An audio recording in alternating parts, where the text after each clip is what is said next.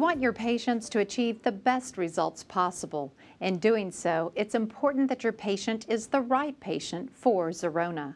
Patients that are pregnant or breastfeeding, have cancer, or have a metabolic or thyroid condition such as hypothyroid should not be considered for Zerona treatment unless authorized by the patient's doctor. If treatment can occur in these patients, they should be made aware that due to their condition, they may not fully achieve their desired results. Once you have the proper candidate who is committed to following the protocol, it is imperative that you record precise measurements. Each patient needs to have their body measurements taken prior to the very first treatment, after the last or sixth treatment session, and then ideally 1 week after the last treatment session to ensure the body has fully eliminated all fat.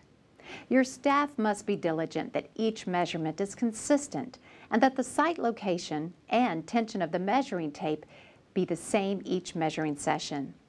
To ensure this consistency, it's best to have the same dedicated individual take each pre- and post measurement from the same patient. When taking measurements, this individual should also make sure that the tape is pulled just tight enough so that the tape isn't sagging, but at the same time not too snug. This same method should be used for both before and after measurements. To take proper measurements, the patient should stand with their feet shoulder-width apart. Have them relax their muscles. Do not let them suck it in, as this is a typical reflex of most patients. By striving to have identical conditions for the pre- and post measurements, you will maintain the highest degree of consistency. To ensure consistency, SBMI protocol requires that all measurements are obtained in relation to a standardized reference point. These standardized reference points are as follows. The waist should be measured across the umbilicus. Female hips should be measured at the largest circumference, and it's important that you note the distance you are measuring below the umbilicus. With male flanks, you should measure at the circumference around the love handles, and you should also make notation of the distance below the umbilicus.